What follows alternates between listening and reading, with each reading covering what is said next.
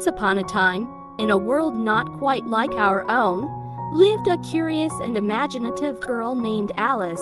One sunny afternoon, while she daydreamed by the riverbank, a peculiar white rabbit rushed past her, muttering about being late.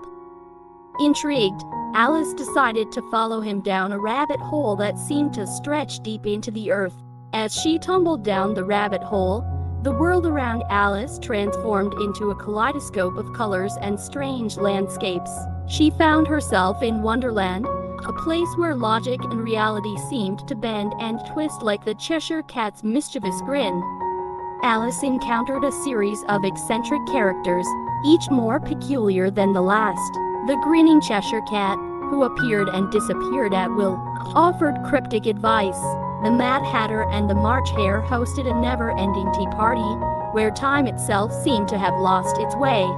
The Queen of Hearts, with her love for painting roses red and her penchant for shouting off with their heads, ruled over Wonderland with a tyrannical flair.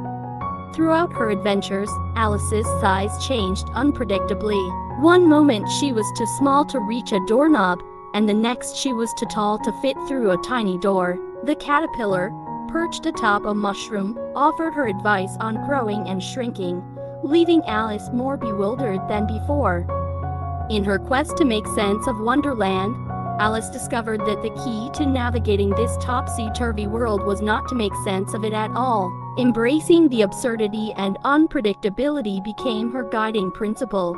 As she journeyed through Wonderland, Alice encountered challenges that tested her courage and wit. The Queen of Hearts demanded a croquet match using flamingos and hedgehogs, and the Mock Turtle shared his melancholy tales of soup-making and underwater adventures.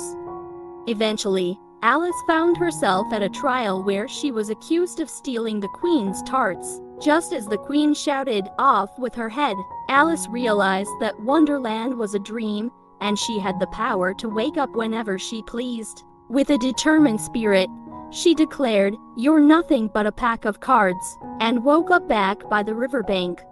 As Alice opened her eyes, she marveled at the ordinary world around her. Although Wonderland was just a dream, its lessons stayed with her. She embraced her curiosity and learned that sometimes, the most extraordinary adventures can happen when you let go of the need for everything to make sense. And so, with the lessons of Wonderland in her heart, Alice returned home, forever changed by the enchanting and nonsensical journey that took her to a world beyond imagination.